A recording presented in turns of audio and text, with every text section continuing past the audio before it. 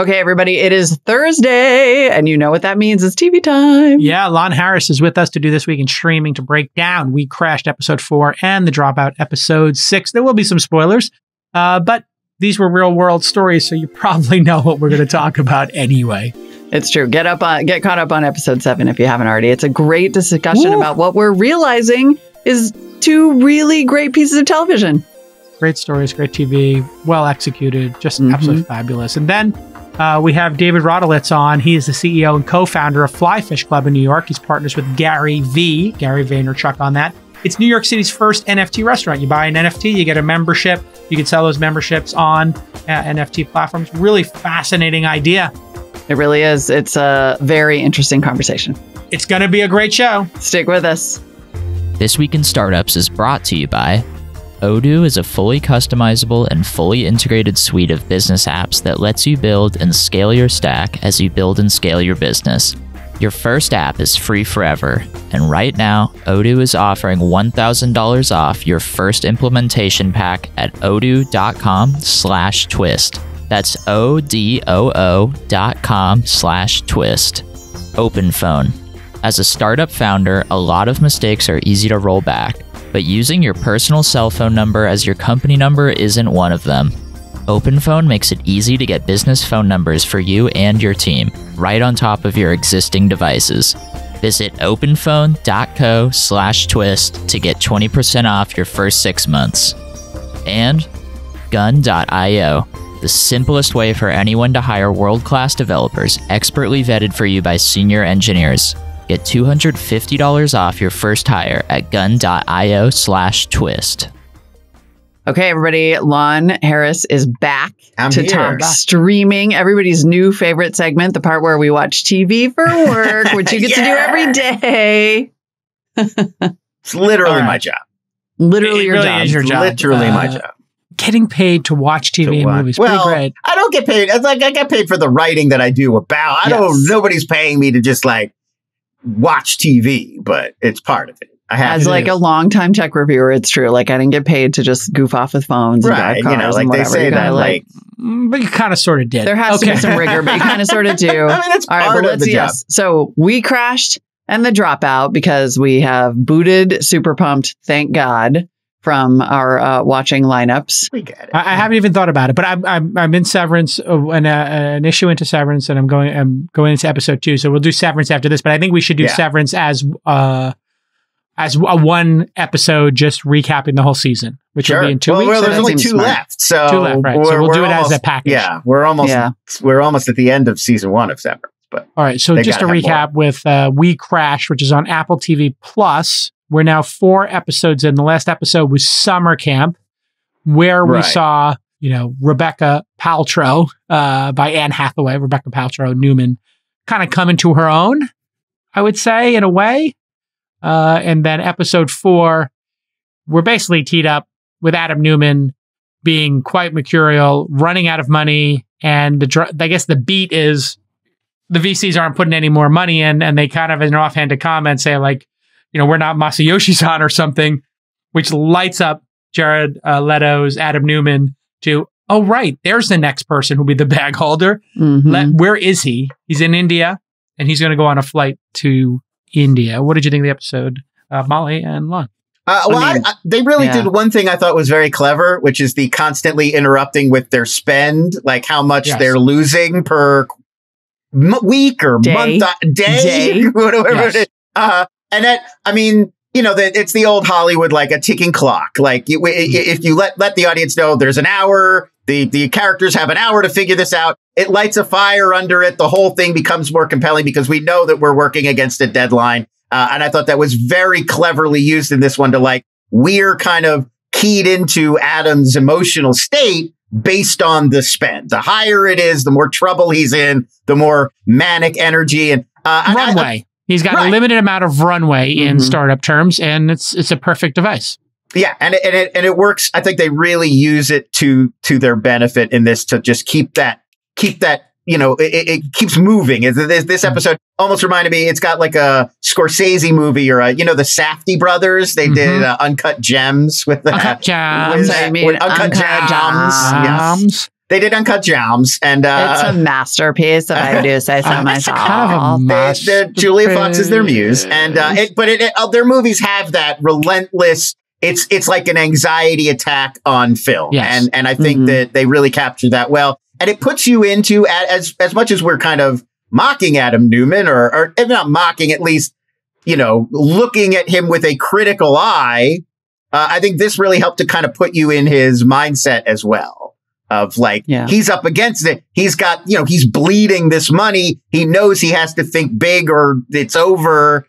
He doesn't really. And I that's another thing I liked about, the show. And they're really driving home that idea that it's not WeWork as a concept that he's selling. It's this vibe. It's this aesthetic idea. Yeah. It's this bustling, fun with the modern workspace. And so he knows he's got to keep the momentum going or it's over. And I think that you really get into that mindset in this episode. And just side note again on the acting. I mean, Jared Leto is phenomenal. Just full stop. He's phenomenal. It is mesmerizing. And I will tell you, I'm a little weird about, I know they're doing a great job of humanizing this story and humanizing the relationship and, him and Rebecca and her kind of trying to figure out who she is and being neglected. I don't care about that. I don't care about the feelings. I love the sort of mechanics of this show. And were we not talking about it, I would probably get bored by the kind of rom-com factor. But every time he is on screen being utterly insane and manipulative and selling, whether you want to buy it or not, I am here for it. And I think they do a good job also of thinking about how strategic, premeditated he is. So while, he has a plan, this idea that he was a non-participant and this got out of control, you're kind of maybe not. He seriously is a momentum player. And he's listen, if they don't want to give us the lease, then take them out for, lobster, make it fun. We sell the lifestyle. We sell the vibe. How would you feel about a bigger lease? How would you feel about a longer lease? And they're kind of tipping into unit economics. So they're kind of showing us okay, he's doing things to win these deals, to change the industry that probably are not going to be sustainable, but he's still got that momentum and winning. And when they're hey, there's somebody who actually will give you the ability to spend this money and go crazy. His name is Masayoshi-san, and he likes big bets, and you're willing to play into his worldview. Amazing. And then he figures out, SaaS. They explain this so perfectly. Oh, so good. One of the things I love about the show is he's SaaS. It's software. It's not hardware. We're selling software. It's an operating system for your life. All this bullshit. You're wow, he really kind of space as when he just is deliberately, we're going to become a tech company so that we can get this money. Because that was the question every journalist was asking is why is this real estate company a tech company? And then they perfectly answer it, which is so they can get Masa's money. Oh, okay. Exactly. They were literally leading we all the witness. suspected. There's something clever that the Coen brothers do a lot in their dialogue, which is they show somebody hearing something and then it wiggles into their brain and then they start saying it like it's a thing that they thought. Like in The Big Lebowski, he sees the TV where George H.W. Bush is this aggression will not stand. And then an hour later in the movie, the dude says this aggression will not stand. The same kind of thing in this. He hears that tidbit of in New York real estate, it's not about what you can see. It's about who can see you. And it just sticks in there as ooh, that's a smart sounding thing someone said to me once. And then at the perfect moment when he's doing the pitch and they're you notice we got a WeWork right across the street. Well, it's not what you can see. It's who can see you. And there is a genius to that. He's repeating. It's not an original thought that he had, but to hang on to it and to know this is a good line and I'm going to use it at the exact right moment in my pitch is well, there is a cleverness to that. And that's salesmanship. And that's what he was doing. And every time you want to laugh at him, every time he seems just a cartoon, right? A moment like that hits and you're no, he's a goddamn genius. And I think it is, as much as I can't believe that I'm about to say this, I think it's a real credit to Jared Leto's performance in this, he's capable of getting to the big zany moment, but it's not over the top all the time. It's not a cartoonish performance. He's also keeping it a little grounded. There is something to playing somebody who's this mercurial, this larger than life and not playing it larger than life. Like it feels like this is a real character in the world. And he's not over the top, even though he is over the top. I don't know if I'm explaining it correctly, but I guess in acting, there's some restraint that goes on here. And he's showing some restraint while just getting right to that line of being insane. Like when he uses his dad in his pitch, Right. And you start to see like, oh, wow, this guy is really playing next level chess. Yeah. He knows Masayoshi Son is going to be there. And he says that line and somebody says, who's that? And he says, my audience. Yeah. Something. Well, no, he comes over after the speech and he says, I really enjoyed that. Maybe I'll come by and see WeWork, and then walks away. And the guy goes, who was that? And he goes, that was my audience. Right. Like that was like, wow. He went around the world, uses his dad as like a prop. Yeah. And there's thousands of people there, and he gives this incredible speech, and you realize it's like a speech for one.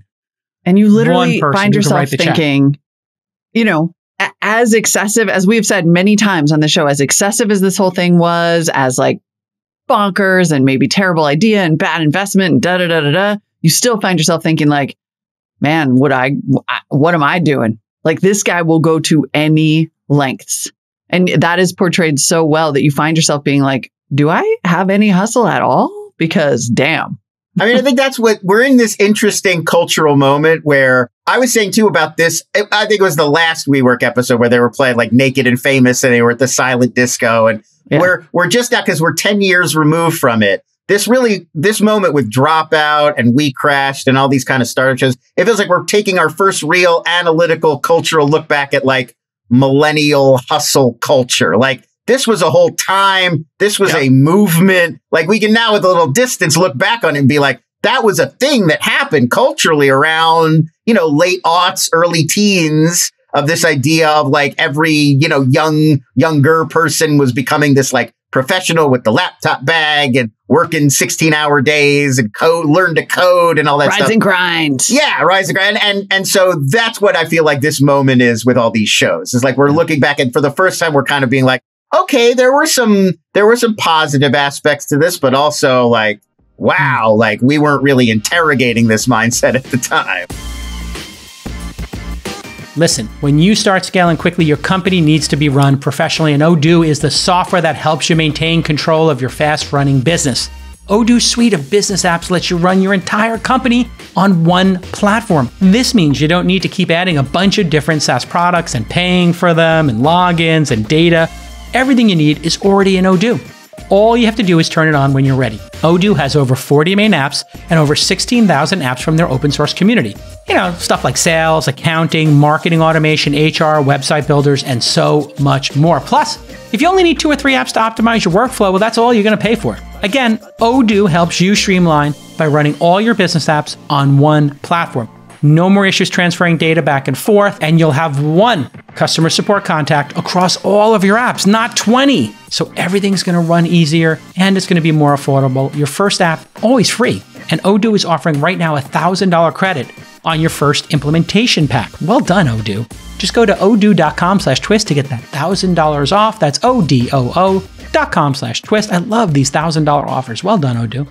Well, and talk about the journalism, the credulity of journalism is put on display here. I mean, how he just is like, call Wired and offer them an exclusive look at the WeWork labs. Right. And then it's like, ba-boom, cover story. Right. It's a little embarrassing in retrospect to watch. Like, God. Wow. Yeah, I see in the comments, they're like, well, hustle culture's alive. Well, I'm not saying it went away. I'm just saying this was like the birth of it as like a movement, as like an immediately identifiable thing where you could like look at an image of a person and be like, I know exactly who that dude is and what he's all about. Well, and I think there was startup culture, right? And entrepreneurial culture.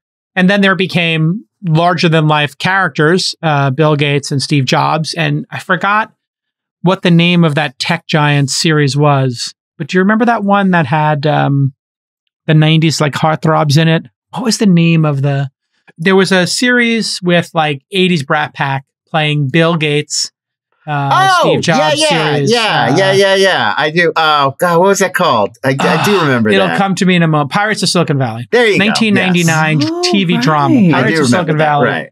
Wow. I guess this is, and it was Noah Wiley and Anthony Michael Hall. Right. Yeah. And they were Jobs and Gates, or oh my God. Yeah, exactly. And it was really compelling as a show back then. And that's one we should do a rewatch of, is the Pirates of Silicon Valley, because they kind of told, the 70s and 80s of the making of Microsoft and Apple. That lays the groundwork for startup culture and the boom post both the dot-com era and then after the dot-com era. We did have a couple of movies like Startup with Khalil Aziz Tuzman in it, if you remember that documentary. He wound up going to jail for SEC violations. Wow. I knew him. Look at that. And wow. then I vaguely remember this title, but did not watch any of it. TNT. Yeah, 1999. This was pre-peak TV. It was, if you were going to make a limited series, it was basically basic cable or Who played HBO. Elizabeth Holmes? Who is this? Melissa McBride as Elizabeth Holmes. Who is this pretender to the Elizabeth Holmes role? Wait, that's a different Elizabeth Holmes. That's not Theranos Liz Holmes. That's and also, not our Melissa McBride. She's from Walking Dead. She's Carol on Walking Dead. Yeah. So this is a young Melissa McBride, 20 years before her Walking Dead. Speaking of which, should we turn to The Dropout? That's where I was trying to get us is, and then you build on top of that, obviously the seminal film, The Social Network. Then that, to me, that's really The Social Network is what's informed all of these subsequent shows. Like, that's the birth of this genre, the modern startup genre. That all started, I think. Because they're sort of still following that pattern of the protagonist is, we're sort of taking this critical, cynical view of them, but we're also noting how, they're the innovation, and it's like this sort of balance back and forth between they were doing these groundbreaking things, but in this kind of morally questionable way, and we're sort of back and forth with it. Yeah. And to just go one step back, Barbarians at the Gate was the story. Oh, right, with James R.J.R. Nabisco. Now, I don't know if that was an HBO movie. Yes, I believe Barbarians at the Gate. It might have been Showtime. It was premium cable. It was premium cable that came out in 1993, and that's the earliest business drama I can remember. Right. But that wasn't even tech. That was like Nabisco it was R.J.R. Nabisco, the cigarette company and all that, and the leveraged buyouts. So it was sort of like big buyouts. There was a whole 80s kind of genre that led into that, which was like, Wall Street. Right. Or like other people's money, or, all those stories about high finance and Wall Street tycoons and Larry the Liquidator kind of guys and that. And that's what kind of morphed into this, Like, it's so interesting watching those genres build on each other to this moment in time of prestige television where unlimited budgets are drawing just the best actors in the world. What's so interesting is back in the 80s and 90s, everything was more like Super Pumped, where it was like, we're going to pull back the curtain and let you, the regular schlubs, see what the world of high finance and big business is really like. And now we get this more sort of nuanced, interesting take where it's like, they're just flawed folks like everybody else. They just happen to have access to billions of dollars. Yeah. All right. Let's tee it up for us on that note, if you will. Exactly. The Dropout recap of right. So this I feel like we're at the moment ladies. In the Dropout. Iron Sisters. Yeah. Iron Sisters was episode 6, the most recent episode up until last night when the new one came. And we're really kind of at the noose is starting to tighten. Like they're in pretty deep now. They're actually using Siemens machines on patients from Walgreens, and they're kind of misleading everybody into thinking it's their technology that they're using. They're also using questionable tech that they're developing, their Edison machines, to actually use on real life patients, which is what starts to create qualms among their own staff and employees, some internal division. And we're also following outside the company all of the efforts to kind of start to investigate and look into what they're doing more deeply. John Carreyrou is now involved. He's in communication with, I'm blanking on some of the character names. Tyler Schultz and Erica Chung. I was going to say, right. That's how that episode ends with these two. With Fuse, Dr. Fuse. Right. Dr. Richard Fuse, which is the William H. Macy character, and then the Stanford professor played by Laurie Metcalf. They're basically the forces that are very cynical about Theranos and what they're doing are aligning. Mobilizing to begin a sincere look into what's really going on. And then, of course, Rochelle Gibbons, Ian Gibbons' widow, also joining that effort. And so collectively, now we're into the people are starting to gather evidence about the bad things they've been doing. And then not to spoil the one that Lon hasn't seen, but the episode that came out last night is when we start to see this journalistic effort pay off, which gets extremely exciting. Produces one of the best moments of like journalism TV that I feel like I have seen in ages. I mean, I was like jumping out of my chair over it. But, last time we talked about this show, I said, I think I'm to the point where I might start to get a little bit bored with how now that they've made the full turn into cartoonishly evil. And did it happen? Are you less interested now or more? Well, luckily now that these supporting characters and the journalism stuff is picking up, I'm definitely more interested, but I'm also more uncomfortable. Like, I mean, there were a couple of moments in there where you actually think, like, you forget that you know how this story turned out and you think they're going to kill someone. Like, it's, they're talking about the security and there's this sense of danger that these two young people are in because they want to sort of be whistleblowers. And there's this weird scene where, Erica Chung is like all alone on Thanksgiving, has something go wrong, and someone comes to fix the machine and sort of just like shoot the test result out anyway. That feels almost X-Files. Like it felt like they just sent an android in. And it was foreboding. You really start to get that this is turning into a nightmare for everybody involved, and that now we're going to move into, I don't know if this is like a second act kind of thing, but the war is basically starting. And they are good versus evil. Awful. And the evil is so evil that it's sort of like, I mean, by the time I finished watching last night, I was like, I don't understand how that woman's not in jail. Why is she not in jail right now as opposed to just convicted? Like, woo. Yeah. For me, this is now getting even more riveting. Yeah. Because, it was kind of interesting to see her want to get out and not be in the mafia. And they pulled her in, right? Like she had that moment in episode 5, I think it was, where she's like, well, what if I just didn't do there? And right, with her mom. Like, what? She was telling her mom, like, maybe I'll just give all this up. And the mom was like, no, you can't.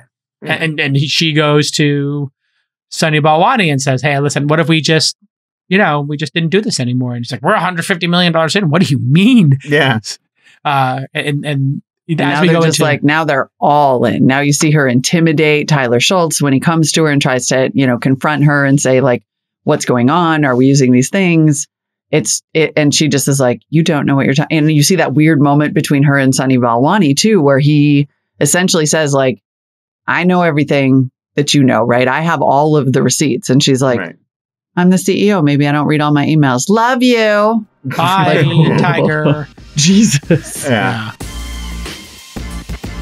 Listen, lots of founders are loosey-goosey with their personal numbers. We all know that. They put it on company documents, they use it for sales calls, and more. And that's where things get super messy. You don't know who's calling you, right? Is it a sales prospect? Is it a coworker? Or is it somebody from your kid's school? Is it spam? Well, Open Phone helps you create business phone numbers for you and your team. And it works through an app on your smartphone very elegantly or on your desktop. You just pick a number, you install the app, and you're done. There is no need to carry 2 phones like I do. And there's so many features you're going to love, including, how we all create catch-all emails like support@ourcompanyname.com? Well, you can do something similar for a phone number. You can have a shared phone number with multiple employees fielding those incoming texts and the calls.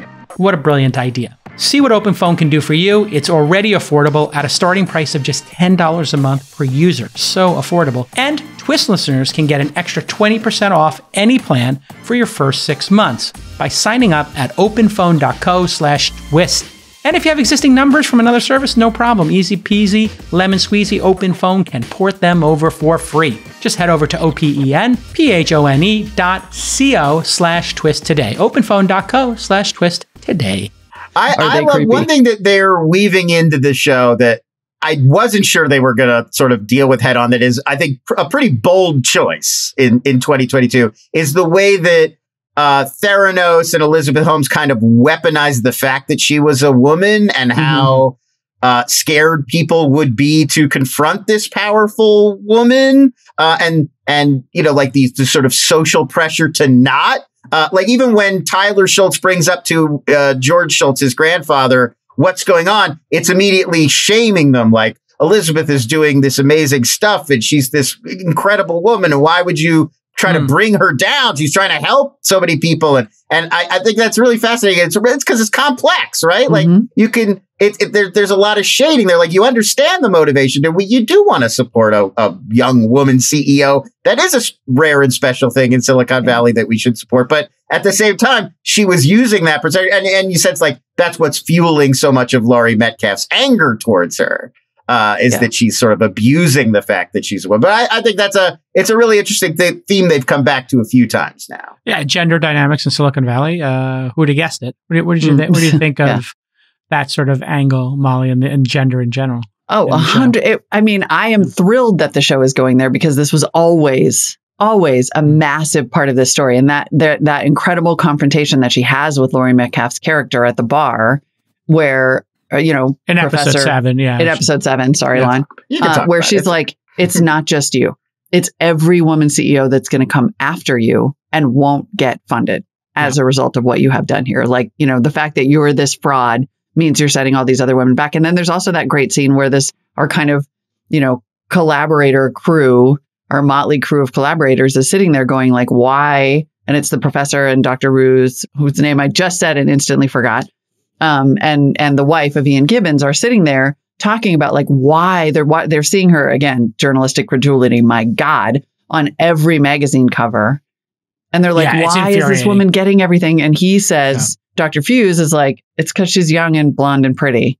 And then, Laurie Metcalf's character is like, well, she's a woman and you want to see him succeed. And and he's like, yeah, she's young and blonde and pretty. And both of them are so right that you're just like, oh, society is the worst. Yeah. But I love where she's like, oh, it's so great to see you, Phyllis. And she's like, it's Dr. Gardner to you. Like, do not call me Phyllis. It's not. I think this introducing John Carreyrou and that character and just how brave they were. And now we're getting basically all the President's Men, Shattered Glass, that whole, what do they call it? Oeuvre?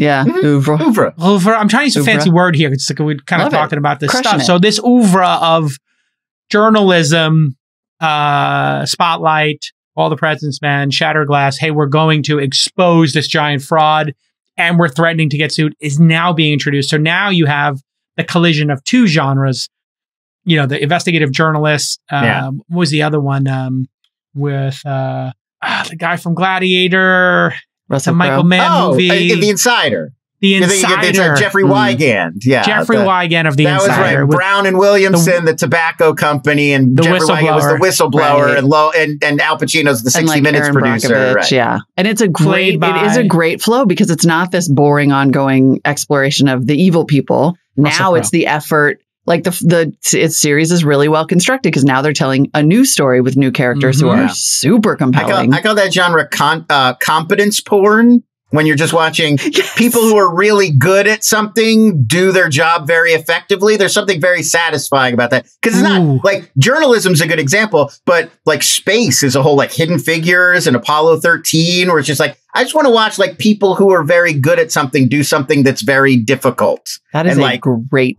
build it and succeed at it. Like there's something very satisfying about it. Right. Yes, he's like the engineer in The Martian is like figuring out how to survive. Yes. It's like the MacGyver kind of. But no, it's even better when it's journalists doing something that feels, I don't know, like righteous.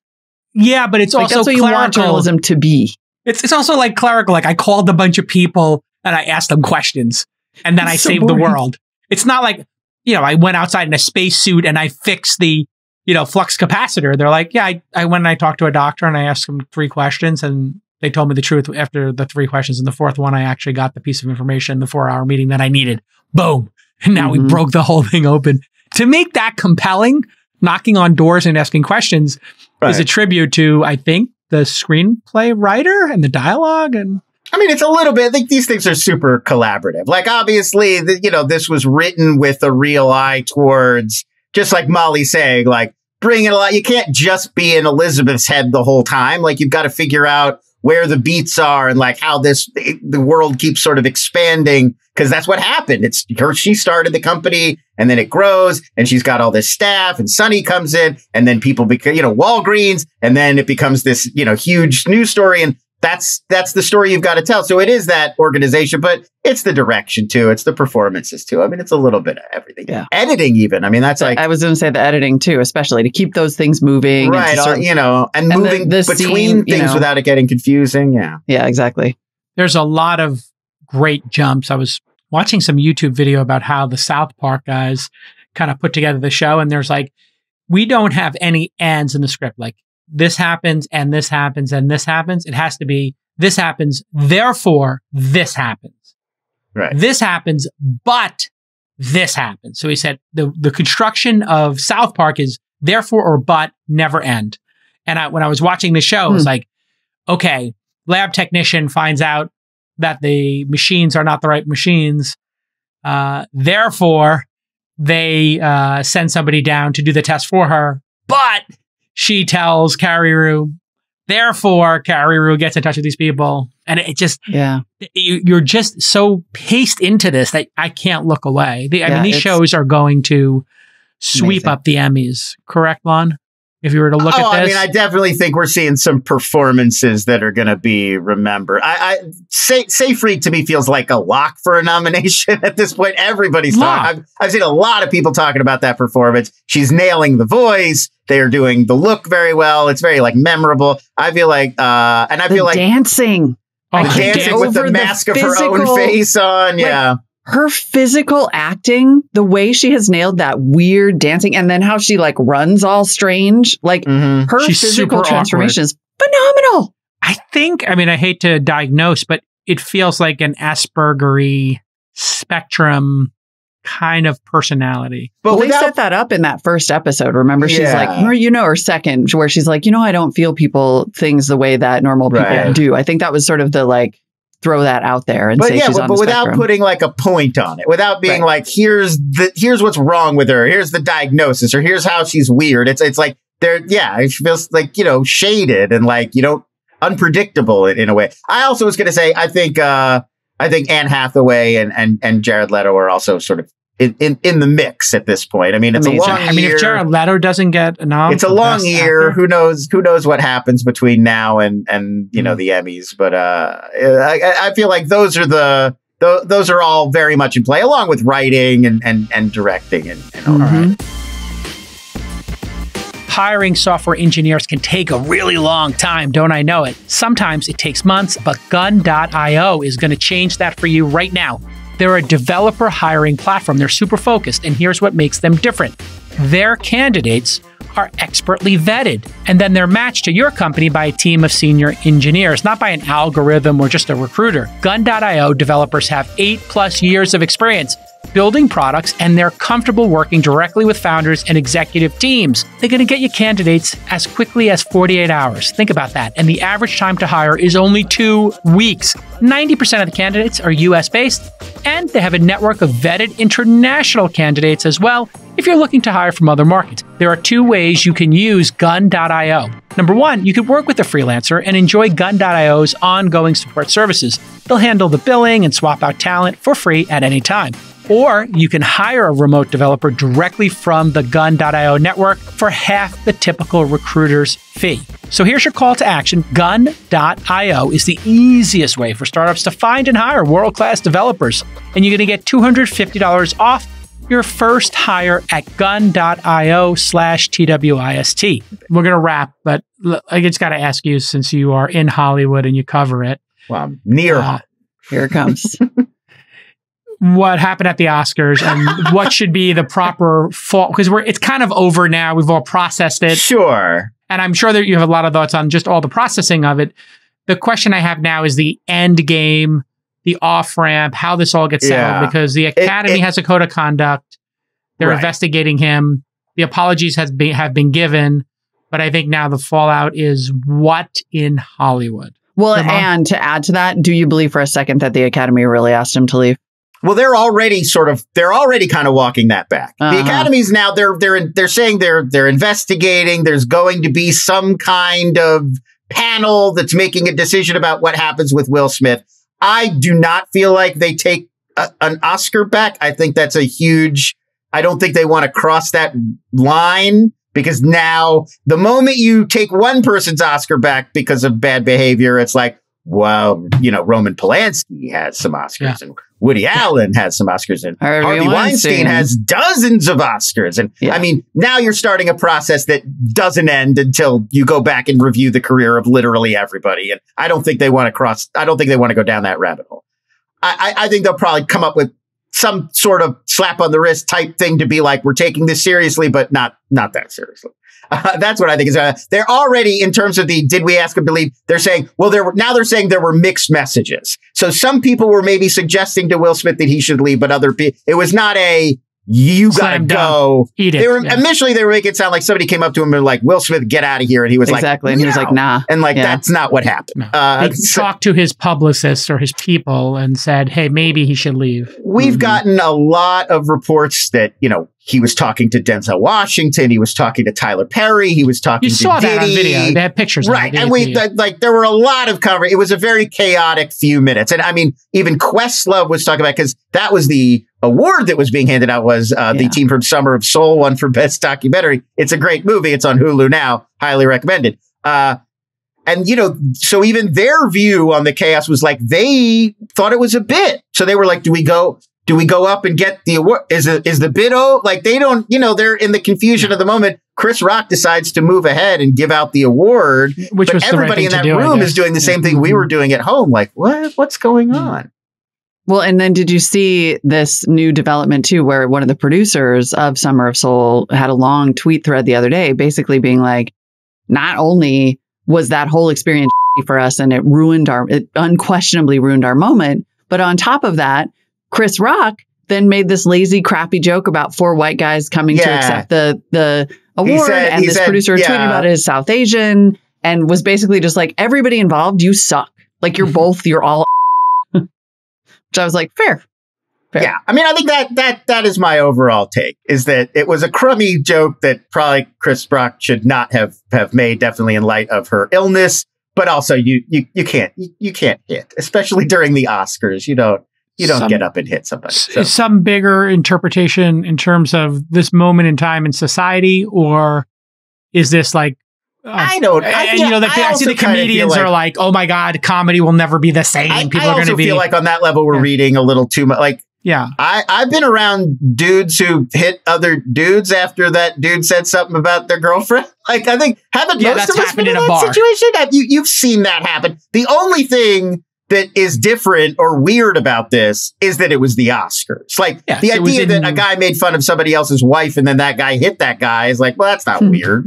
That happens all the time. That happens all the time. So, but this idea that it's not an endorsement, but I don't think this is like the end of comedy. Is comedy going to change forever, where comedians now, you can't going forward have Ricky Gervais do a roast like Golden Globes anymore? That's off the table for now. Like the next couple of years, no more making fun of celebrities. I really don't think so. Aren't going to be safe in comedy clubs. Do you believe any of that hyperbolic or whatever strong reaction? I really don't think so. I really think this is gonna fade. I think within a few years there'll be a Super Bowl commercial with Will Smith and Chris Rock sharing a Corona, or candy bar going halves on a Little Caesars or something. Like, I think this is gonna be. I think this is going to fade. And I definitely don't think this is the end of roasts or making fun of celebrities. You have to do some of that. I'm not saying this joke was appropriate. I think it was mean-spirited, especially because she's been so open recently about her alopecia diagnosis. If it was ad-libbed, it sounds like it might have been ad-libbed. Yeah, that's I do believe it was ad-libbed, because I don't think you write down a G.I. Jane reference in 2022. I do think that was off the cuff. So it was out of line. He said he didn't. The thing I always wanted to know was, did he know she had this disease, or was he referring to her having a haircut? I don't know, but we'll never know. It's low hanging fruit. It's a really dumb, easy joke. He's gone after Jada Pinkett Smith before. An ill-advised joke. That's the other thing that's crazy. Is like, after this whole thing happened, there's 1,000 pictures of them together, at various events, smiling and taking selfies together. So they're both very prominent celebrities. Yeah, Yeah, it's a very weird moment. But it's a very weird moment. I mean, Give us as we wrap here. Give us a suggestion, something you're watching or you've watched over the last year that was exceptional that maybe people missed, and then what you're most looking forward to as we wrap. There's a show on HBO Max right now called Our Flag Means Death that I've just jumped into. It is based on a real historical pirate named Stede Bonnet, who was like a wealthy aristocrat who gave up his boring life on the manor and became a pirate and like got his own ship and ended up working with Blackbeard. Taika Waititi produced and directed some episodes of this, and he plays Blackbeard in it. Reese Darby, who you might know from the Jumanji films, and he was in Flight of the Conchords. He stars as Stede Bonnet. Great cast, really fun. It's got comedy. It's a pirate show. It's got some action, and that just wrapped up. So you could binge the whole Reese Darby season. From the He's the man. He was the Flight of the Conchords manager. Yes, if you watch I Flight of the Conchords. him. Yeah, when he would take in Flight of the Conchords, where he'd take attendance in their like meetings. Right. Exactly. He's great. Taika Waititi, great. And like, you'll recognize a lot of like Joel Fry, who was in Cruella. He's on board this boat. There's some Game of Thrones guys who pop up in the show. And then most looking forward to. This is a great. Wow. Let me. I'm going to Obi-Wan maybe. Sure. I mean, Moon Knight just started. I'm looking forward to digging that. Oh, there's Apple. Apple has got two things coming out that I'm looking forward to. Slow Horses, which is, I believe, this week. That's with Gary Oldman, and it's a spy series. It's about like the worst spies at MI5 in London all get put in like the storage closet where they hide like the useless people they don't have any need for. And it's this small office run by Gary Oldman, and they're like the misfits and the rejects. But then they stumble into an actual espionage case. Slow Horses. Slow Horses. That's based on a book, TV which I have not read, but it looks good. And I like Gary Oldman, so I'm going to check it out. With Gary Oldman. I love Gary Oldman. And then Shining Girls. I don't think that starts till May, but that's a big one coming to Apple TV Plus with Elizabeth Moss. And it's like a sort of a crime thriller, but with a fantasy element that I don't know much about, so I can't spoil. But basically, she survived. She's a Chicago archivist. She survived some kind of attack. And then she starts investigating other people who have been involved, who've been attacked in a similar way, but like seemingly impossible. Like a person who was attacked in this way 20 years ago or in a different city or in a different part of the world. So it's like, how is this assailant doing this? So maybe like supernatural kind of Silence I believe there is a supernatural or a fantasy element, but I don't know what it would be. And Jamie Bell is the nefarious person who she's sort of investigating. Wow. I mean, when Elizabeth Moss comes on the screen and I mean, this is what she kind of is executive producing and was like driving this one to the screen. So, and it just like trailer came out the other day. It looks really good. It's also got Philippa Sue from Hamilton is in the mix there. So looks good. Love. Amazing. All right. There you have it, everybody. Follow @Lons on the Twitter, LONS. Go to inside.com/streaming to get his newsletter. It's absolutely amazing. And then we'll have the new community site launch tonight, Lon. It looks like it's starting to percolate. People are liking it. So tonight, 9 p.m. Pacific time. I've already been using it, but you've been just using it. I mean, it's pretty cool, you have to admit. Yeah, no, I think people are going to like it. I think people are going to like this new participatory newsletter system I built with Lon. Okay. Molly, any closing thoughts there, or should we wrap here? No, but I hope that Lon will join us at Top Gun. Jason has promised to rent out a movie theater for the Top Gun release because it's my birthday. And we're going to do a Molly birthday. So, I have the Need for Speed. And it's my all-time favorite movie because I'm trashy like that. Have I seen the new one? No, I haven't seen the new one. What's the buzz? Because I heard buzz from people who said this is the greatest thing Tom Cruise has ever done. I do like it's Joseph Kosinski directed it. He did that one Oblivion with Tom Cruise, which is really good. Oblivion was good. I like that one. So so I'm hopeful. My dog's name they're asking in the comments, Taco. Taco. Oh, so cute. Look at Taco. Oh, how old is Taco now? No idea. I adopted him. They thought he was like 6 or 7. That was 3 years ago. So 9, 10. Who was the dog before Taco? Buddy Johnson. Buddy. Buddy. God, the old days. Fondue passed the other day. You remember Fondue from the holidays? You remember when I brought her there? It was 15 years, 9. I'm old enough to remember Tora. In her sleep. You remember Toro, my original bulldog, 8.5 years. Yeah, that was when Torres, Fondu's brother, 12.5 years. Fondu, 15 years, 9 months, and just passed in her sleep the other week. And, she had a good run. Yeah. She had the greatest of bulldog runs. Yeah. Rest in peace. And now we have Maximus, our fourth bulldog. My fourth bulldog. I'm starting to realize you've had 2 dogs in your life, Lon, as an adult? As an adult, yes. I grew up. We had a Schnauzer when I was younger. So you're 2. I'm now on my 4th. I think this is like you start to realize, like as a dog person, how many dogs you had and what joy they bring to your life. All right, everybody. Yeah. Shout out Lon Harris, and thanks for joining us. Thank you so much, Lon. We'll see you next Thursday. And next up on the show, we have a really interesting interview with David Rodolitz, who's the CEO and co-founder of New York City's first NFT dining club. Get ready for some buzzwords, but also possibly a quite interesting concept. Great business model. He's partners with Gary Vee. Stick with us. In other news, NFTs have been absolutely brutal to cover because, God, the majority of them are just some weird, wacky grift, and there's so much mashugana, stupidity, grift in them that it's hard to know what's real and what's not. And I was reading about NFTs for access, and I thought NFTs for access are such a great idea.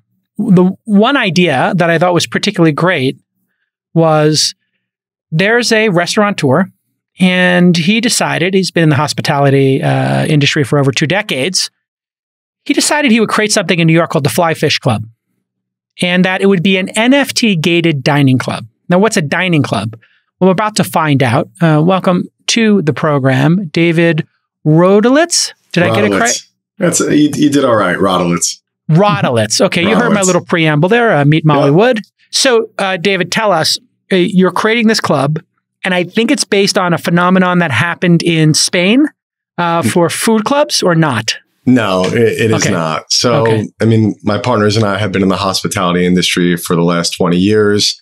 There's a common theme that, relying on restaurant EBITDA as a business model is very challenging. We all love food and beverage. Everybody likes being around it. We love creating social experiences. The problem, though, is you put in all this work, you raise all this money, and at the end of the day, it's really hard to even extract 10, 15% margin.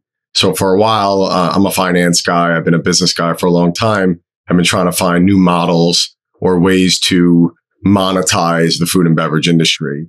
It also lacks a lot of technology. It's an industry that's been a little bit dated with its practices. Earlier last year, I teamed up with a good friend of mine, but also a very big tech media and marketing mogul, Gary Vaynerchuk. And, he's kind of all things, best in class from marketing tech. And myself and my operating partners, Josh Capon and Connor Hanlon, who are large chefs in the New York area, we formed up and thought, what does hospitality look like when you bring these practices, tech, marketing, branding on top of hospitality operators, people that care? What could that yield? What would that create? So that's how VCR Group started, which is our parent hospitality company. I juxtaposed another project in New York that I had read about in the same article. Which one is that? I forgot the name of it, but they were based upon this phenomenon in Spain where you can kind of go in the kitchen and cook. So it's sort of like Soho House for chefs. I forgot the name of that one. I think you're going to start to see a lot of different people try to find ways to penetrate this technology and use it, because there's a lot of mystique around it and people are throwing around this word. And for us, this is not about a digital collectible. This is not about, is a picture of a ape or a crypto punk or a rock worth millions of dollars or not. It's not about a speculative crypto investment. This is about utility. It's about access. So let's go through the mechanics. Right. How many NFTs did you produce? What did you sell them for? What do I get if I bought one? Sure. So we produced 3,035 tokens, was broken down into 2 tiers. There's a FlyFish token that will get you access. The club is not open yet. We are securing the real estate and then we'll be building it. So we've done all of this, ahead of securing the real estate. It was really important for us to be first. And all of us have independent brands that we felt like we had enough credibility to put ourselves out there and do this first. So we created a FlyFish Club. The first tier is the FlyFish token. It gets you access to the restaurant, a cocktail bar, a main dining room, and an outdoor space. Then there's a FlyFish Omakase token, which gets you access to everything I just mentioned, plus a private omakase room that is going to be curated by a leading Michelin star omakase master who happens to be our partner on another restaurant that we own called Ito. 3,035 tokens were produced. The majority of those were the FlyFish token, 2,650. And then about 385 or so were the omakase token. We minted, or we sold in January about 1,501 tokens that sold out in less than 1 minute. And the rest I've held back in the FlyFish wallet. And the idea behind that is we need to see the people's behavior on how they're utilizing the token. You know, our intent is that we want to build the most awesome dining club, but this is our in real life experience. This is not about a metaverse play. This is about leveraging technology to make an industry better and to find new ways to have a healthy business model. So normally these would be investors, correct? You would go and pass the hat to investors. Instead, more like Soho House. So you sold 2,650 of these NFTs for the FlyFish. 1,500. No, we sold 1,501. 1,500 of them. We've held back about 1,500. Got it. And the idea behind those held backs is to make sure that there's local people in the Northeast New York area that want to use it rather than just people, you know, across the country buying it for a speculative investment. Because you need people to come in, right? That's correct. We need it to be a bustling, you know, experience-driven dining club filled with people enjoying themselves and wanting to come back multiple times weekly. So 1,500. Can we go all the way back to the basics here, which is the FlyFish Club itself? Like, could we start with what is a dining club? Yeah, so a dining club, I mean, similar, you just referenced Soho House. You know, there's a lot of different places that are social experiences that you go to. There's some sort of vetting process. And essentially, you're in a community and you're essentially like renting a social experience. You pay an annual fee. You have a food and beverage minimum sometimes, whether it's your local country club, whether it's a Soho House, which is in, you know, a ton of different markets, Zero Bond in New York. There's a lot of different ones. Our whole idea was we like the model, but we want to flip it on its head. So there's no vetting process. There's no application process. There's no recurring fee process. We didn't want to forward all these costs onto the consumer every year. So you buy our NFT. We minted them. The FlyFish one was 2.5 Ethereum and the FlyFish Omakase was 4.25 Ethereum. People bought those from us directly. The term minting is essentially just turning a digital file into a digital asset. Now people own their memberships. They could do what they want with it. They could use it. They could sell it. They could lease it if they're not using it. So it purely puts the power into their hands. Yeah. So why is the NFT the better way to do that? I think the NFTs authenticate ownership. At the end of the day, this is the technology, which is what I think people are missing of why this is so transformative and why in the macro, NFTs are not going away. In the micro, you're going to see a lot of bad projects and people with the wrong intent trying to make a lot of money off them. And we're already starting to see that. But I think the utility behind it and being able to authenticate ownership in a very quick way, and then being able to seamlessly transfer or sell that ownership in an instant way without, 5 middlemen and months in between is a remarkable innovation. And then additionally, the smart contract allows you to create this relationship digitally between you and the people that want this product. So you could create different things in that smart contract like royalties and such, which is why you're starting to see artists, musicians, and other businesses are going to put their IP, and sell things through NFT because they're not going to get removed from the transaction down the road. So stupid question. I come in, I have the NFT. Yep. I paid a couple grand for a couple of Ethereum.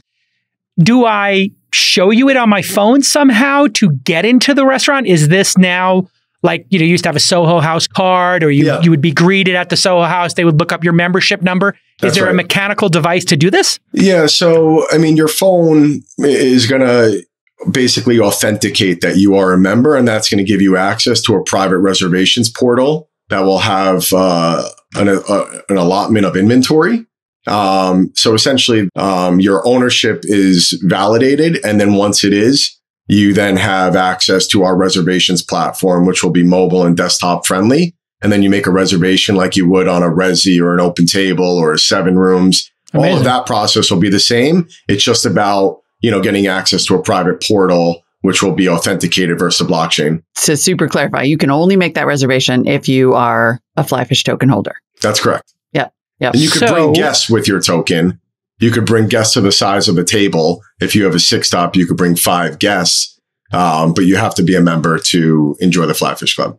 Yep. Right. And so this could be done with a normal app, but then you wouldn't have the ability to trade it. You wouldn't have the ability to loan it out. So you're saying if, this FlyFish Club became super popular and I, didn't live in New York, I could rent it for $10,000 a year to somebody who did live in New York. That's correct. The idea of the leasing mechanism was designed as an ancillary benefit. We're not looking for this to be the reason why people buy it as like a passive income strategy or anything of that sort. The idea was we have a lot of relationships and people that are well traveled. They might leave town over the summer times. And we thought that it would be a neat idea for them to be able to lease their token out and get new people to discover FlyFish Club and kind of create this very circular people speaking about it, discovering it, and then hopefully wanting to participate in it in the future.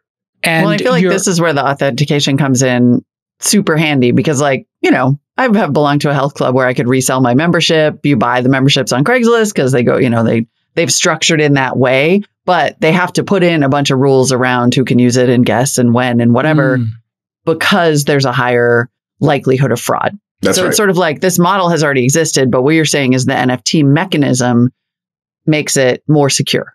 It makes it more secure. It makes it more seamless. I mean, the blockchain, is authenticating, through computers and servers, the validity of the ownership. So that's already happening. We're using the technology to improve an in real life dining experience. And there's also other benefits to it in our minds. I mean, people are communicating digitally. Social currency is real. NFTs, everybody, a lot of people are very interested in what this whole kind of movement is. There's a community around this being built. There's people in Discords that are spending a lot of time getting to know each other. And I've been a part of other restaurant groups that I've co-founded and created for years. And I can tell you in the last 3 months of FlyFish Club, we have more of a connection with these people. And there's more brand being built in 3 months than other projects I spent 10 years on. We were just in Miami with these people. We rented a yacht. We took, all of our members away. We've done 3 different, physical and virtual events. We're doing cooking demos with these people. We're really creating a sense of community. And I think this kind of crypto NFT movement, not all of it, but what we're seeing with our club is people that want to collaborate, people that want to meet new people that like, social experiences. So we're leveraging the NFT to make this in real life social experience better. And just to go through the math, I mean, it's really staggering. You sold, if I my back of the envelope math, 1,500 members for the FlyFish and then 385 for the Omakase, I think you said. 1,501 was the total. Perfect. Broken down between Omakase and FlyFish. We brought in over 10 million. About a little north of 14. Oh, wow. And then because of the royalty component and the largest proof that this is an asset is that people could sell it to somebody else if they want to on a secondary market called OpenSea, which is essentially that's happened over $23 million of times in the last 3 months. So we take a royalty of 10% on all of those transactions. Oh, that's fantastic. So you have an ongoing stake in it. Now, how big is the first restaurant and how long does my membership last? And I don't own equity in this, so I'm not, if it becomes profitable, it's not a security. It's just a membership card. It's access. This is a different form of access. You have it as long as you want to own the token. How many years will the club exist? So if I have this and I give it to my kids, is this going to exist for 100 years? Or did you promise people you have a 5-year lease or a 10-year lease on the new place? There's no term on it. Okay. Our intent is to build a large business around this with multiple clubs, ancillary offerings, other social experiences, pop-up events, and build a whole world around FlyFish Club. So, amazing. Anything could happen, and there's risk in anything, obviously. And I can't just say like, yes, we're definitely going to have the same restaurant, for 100 years there. That's going to exist. That being said, we're very good at what we do. We have big plans to do this. We're well capitalized to do it. Clearly, yeah. And we're going to look to create endless value for our people. How big is the first restaurant? How many covers? It'll be about 10,000 square feet.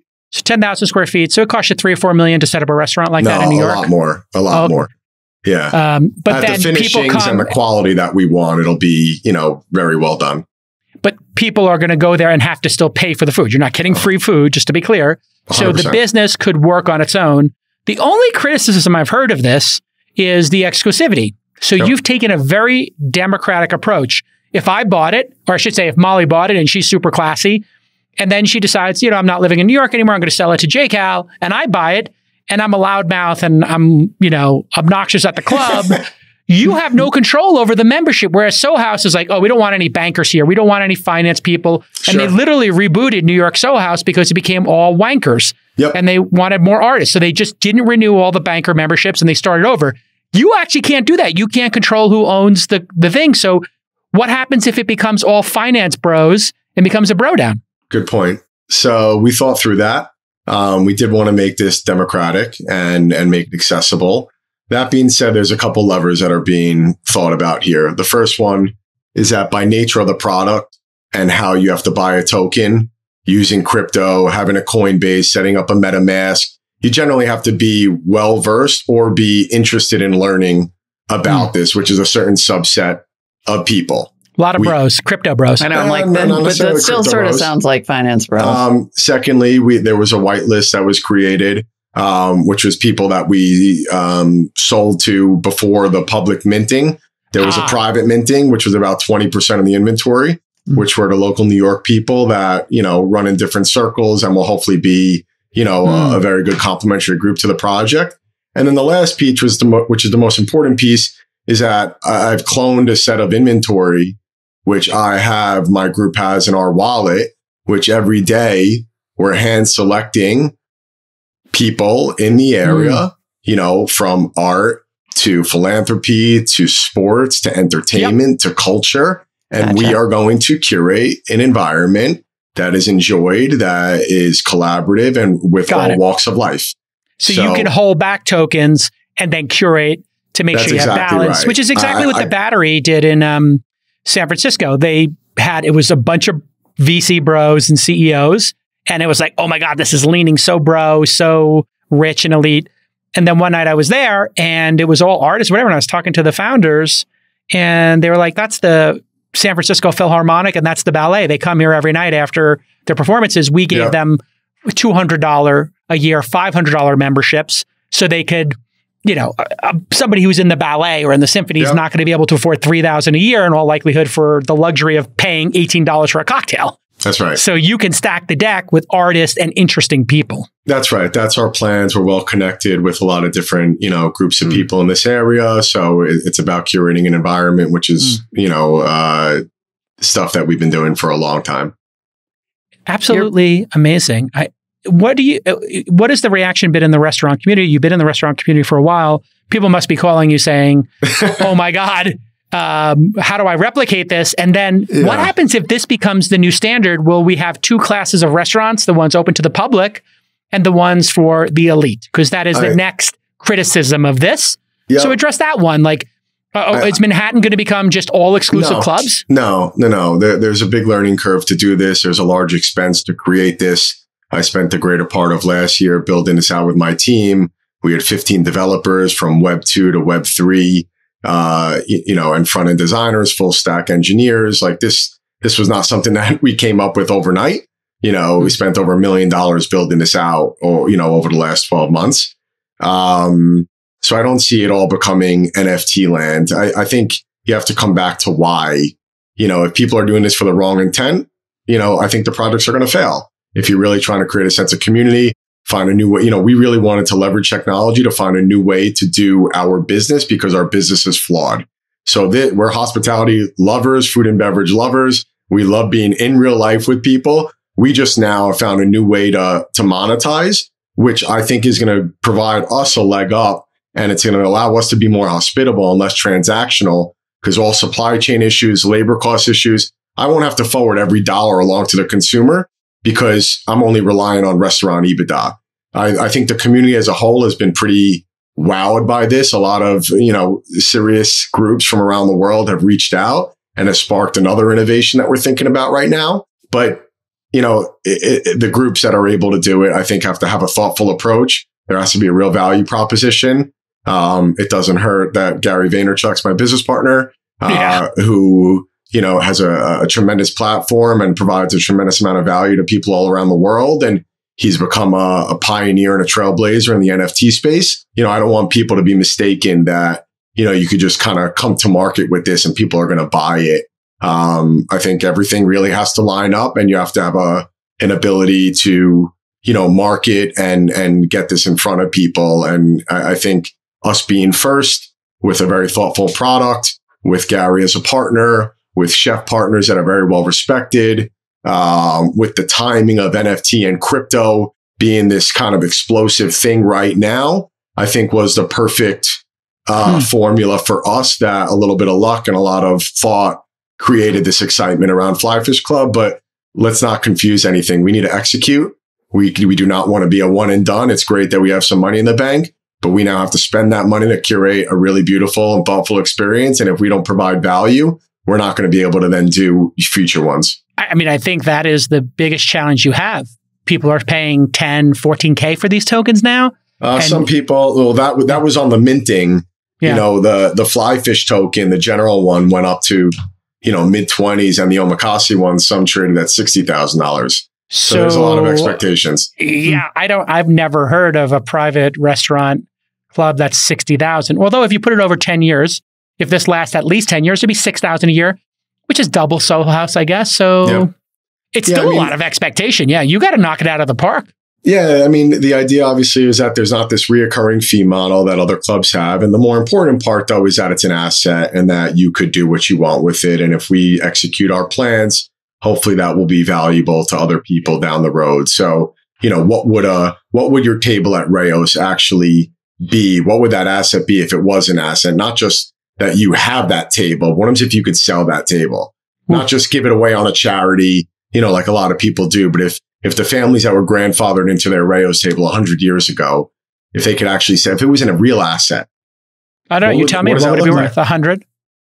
But I mean, I would think at least. So, I think that's fascinating. Do you get 10% of the leasing option as well as the sale option? Yeah, all leasing, all resales. The leasing mechanism is being developed. It's not fully done yet. And again, I want that to be a very small piece of this business. Right. The intent of it was really good, but we're definitely hearing a lot of people are asking questions, ongoingly asking questions about it, which is making us feel like some people are just doing it for the leasing mechanism without intent to be there. And that's another challenge. Like, what if people are the Airbnb buying factor? Yeah. What if everybody's just an investor, not a consumer? Again, that's why that 1,500 other tokens were held back. That was a really important piece. That is a hedge against people's behavior and people's intent. Yeah. So can you boot people? I mean, is there any mechanism to say we're revoking your token? We've thought about it, and we really just have to see how the experience goes and how people interact with the space. I think ultimately, if people don't act responsibly in a space, or a threat to other people, or are doing something that's not proper, we'll have to address that. Like, we have code of conduct. We have to. Yeah, that's exactly right. Code of conduct, It doesn't matter how much money you have if you're not, following through with the rules and guidelines. We'll have to address that. Yeah, it's just a simple code of conduct. I mean, people have a dress code. If you, that's right. So some places you can't show up in flip flops. The end. I mean, unless you're Adam Neuman. Who are the most famous people who bought tokens? You got any super famous elite people? We have a lot of famous elite people, none that I feel comfortable disclosing. Well, some of them have to be public. Are people making it their Twitter avatars? Anybody make it their Twitter? Yeah, I mean, some people have made it public, like, Brooklyn Beckham, is a friend and supporter and a token holder. We have a couple of Yankees that are on the squad. A lot of people that have been discreet so far about it. And we'll keep it that way for now. But I feel comfortable saying that it's going to be a good mix of, of all walks of life in the club. Will Smith can't buy a token. He's got a... no bad behavior. Behave, everybody. All right, listen. It's super innovative. Congratulations. I grew up in the restaurant business. I know how hard it is. And anything that, helps restaurateurs be able to take a longer view and not live under the stress that I watched my family go through living month to month in the restaurant business in Brooklyn, I think is beautiful and wonderful. And I love the innovation. Tell Gary I said hi. Will do. Really appreciate you guys having me on. David Rodolitz, thanks so much. Take care. That was great. I am absolutely in love with this concept of membership clubs and people being able to support restaurants in advance of them opening. And there's some hard questions, of course. But what did you think, Molly? I liked his answers. It felt thoughtful. I would like to see a version of this and I think it'll develop. Like, I'd like to see a version of this that isn't for the Yankees, right? Like, I want to support my local bars and restaurants. And I think post-pandemic, there's going to be an interesting transition for the restaurant industry because their costs are so much higher and they're probably going to remain high. And I would love to be able to buy a token that is effectively a subscription and a support mechanism for my local restaurant. I'm not interested in all this like elite NFT capitalization crap. Sorry. Hey, what was the name of the company that was doing Kickstarter and then came to our accelerator? I forgot their original name. Bisley. Get the Bisley, clip all this and send it to the Bisley founder. Make it a token. Make it a token and an NFT. And if they did that for a cafe and they did the whole back end. It's environmentally indefensible, but... What's that? Or don't do a token because it's environmentally indefensible. Well, come on. Now, I don't think these things have to be like a Bitcoin token. It's Ethereum, which is less. No. I thought Ethereum is much less. But it's not much less. All right. Listen, you can use other platforms like Solana or whatever and do it with a fraction of it. Maybe. Of the energy. Maybe. Yes, you can. I'm just saying, if it's going to exist, I'm into restaurants. Get my Christopher Niblett this clip. Maybe he should be pivoting to this model. Yes. Okay. Solana NFTs. You have a local cafe and you do NFT for your local cafe. And you buy the mocha, I buy the cortado. It's one of one. You have 50 different beverages you can buy. You put a nice little image with each one and somebody does that back end for you. You sell it for $500 each. Yeah. Now you sell 1,000 of them for your local cafe. They got $500,000 and you can trade them and it gets you what? You get first shot at the tables to sit and work in the co-working space? Totally. Perfect. Exactly. You get some kind of benefit. Like I like the innovation of a different way to support restaurants. I'm into that. Hey everyone, producer Nick here. I want to tell you about the SaaS Syndicate. If you're a founder of a SaaS company with a product in market, our investment team wants to talk to you. Head over to thesyndicate.com/SaaS, SaaS, to apply to raise from the SaaS Syndicate. And you can join Jason's syndicate of over 9,000 accredited investors at thesyndicate.com. Producer Justin here. Know a cool startup? Check out openscouting.com, where anyone can refer a startup to our investment team here at launch. Even if you don't know the founder, if you're the first to flag a company for us and we decide to invest, you'll get $5,000 in cash or 10% of our carry. Hey everybody, producer Rachel here. Are you an early stage startup that has product in market, some traction, and are looking to raise at least $500,000? Apply today to Remote Demo Day for your chance to pitch to over 9,000 investors in Jason's syndicate. Submit your application at remotedemoday.com. Our next event is on April 27th. And if you want to learn how to invest in startups from the world's greatest angel investor, and no, we're not talking about Chris Sacca, then head to angel.university to apply. The 4-hour workshop costs $300 and all proceeds are donated to charity. To date, we've donated over $175,000 to various charities, and you can see the full list at angel.university/charity.